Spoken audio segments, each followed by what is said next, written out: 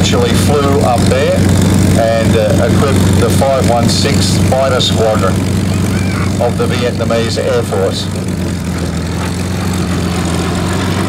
The aircraft to the Temora Aviation Museum, and it operated for a number of years before the guys completely rebuilt it. Now, this aircraft is absolutely brilliant in its rebuild. Every placard, every stencil, everything is done exactly as it would have been in the day.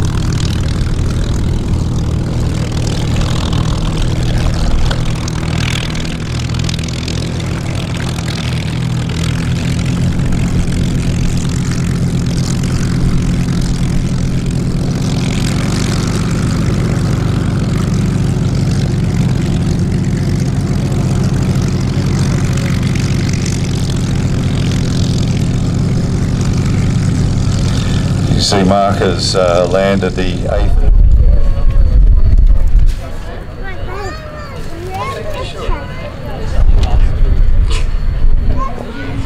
Well, ladies and gentlemen, just before they try and sneak off, just put your hands together for Riley Payne and for Dave Solder for that great demonstration in the T6/Harvard. We won't put you on the hook.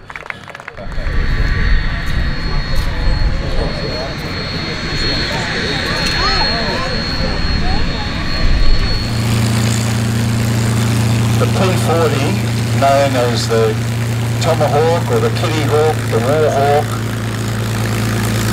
it was actually designed from another Curtiss aeroplane. That was the P-36, the Hawk. Now that aircraft had a radial engine, 1200 horsepower. So what they did is the original Allison engines were quite streamlined. They had a very long reduction gearbox, and that is the gearbox that takes the power from the crankshaft through.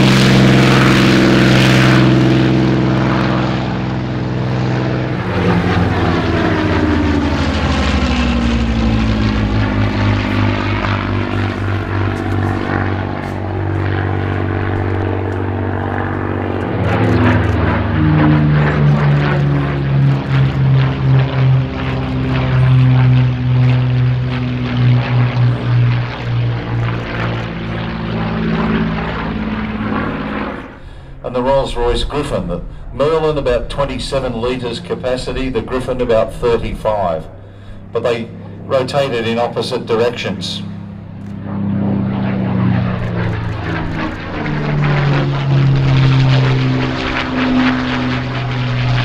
First flew in 1936, Went into squadron service in 1938 with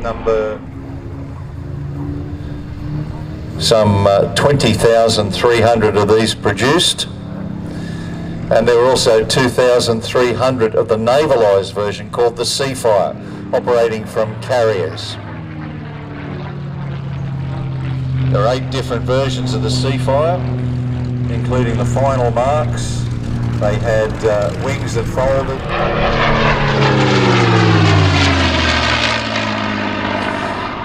And at that time, one of the engineers from Rolls-Royce pondered the thought about what it would be like with a Rolls-Royce Merlin in it. So they modified 5 of these Mustangs, put the Merlins in, and the results were spectacular. That information went back to North American Aviation, and they started to produce the P-41B. And the rest is basically history. It increased the range of the aircraft, allowed them to go to Berlin and back with the bombers. The fighter with the 7-league boots.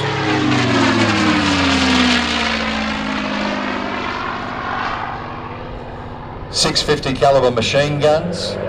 It could carry a 1,000-pound bomb under each wing, or drop tanks, but it could also carry a combination of drop tanks, air-to-ground rockets, 5-inch diameter, the American ones, or 60-pound warheads if you're using the British ones. But it was its long range that really made its mark. Said the fighter with the 7-league boots, and used in the Pacific as well for what they called the VLR, the very long-range missions. Based on Iwo Jima, lost 25 aircraft to bad weather. Thanks for making it, Scotty. For when he does the very last, and he was able to prove that he'd shot down the 2 aircraft, and he was named the last ace of World War II in about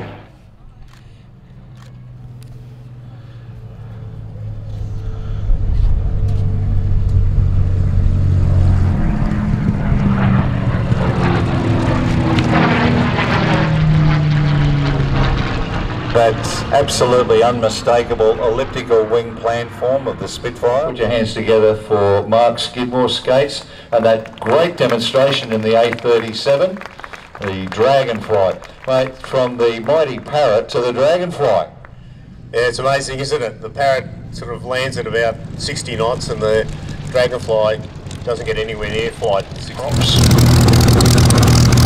650 of these operated by the Royal Australian Air Force in the Pacific, mostly the E.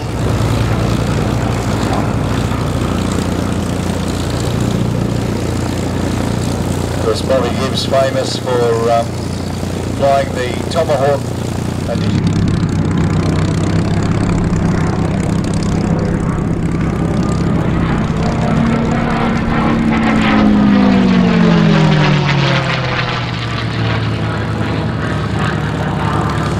Mustang was actually designed